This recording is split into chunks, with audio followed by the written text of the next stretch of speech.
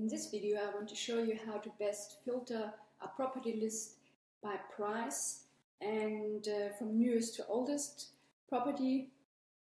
And to do this you should already have your CMS collection set up and also sorted your issue that you might have with your comma and your price. Sort that out first. I've got another video on that, just in case you don't know what I'm talking about there. But basically you've got your CMS collection set up with all your properties and your price, and you want to filter by price and from newest to oldest. So you set up your buttons. They're basically not the button element but the tab element on the left hand side. If you scroll down, you've got your tabs, and you just create two tabs, and as you can see on the left hand side here in the navigator,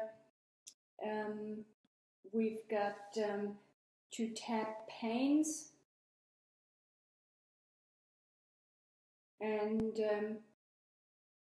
you put one collection list which is filtered by price, put it into the first tab, copy it in there, and the other collection list that's filtered from newest to oldest, you could just use the publishing date for that, for instance, put that into the second tab, and then your user is going to be able to quickly switch here between newest and oldest and filtering by price.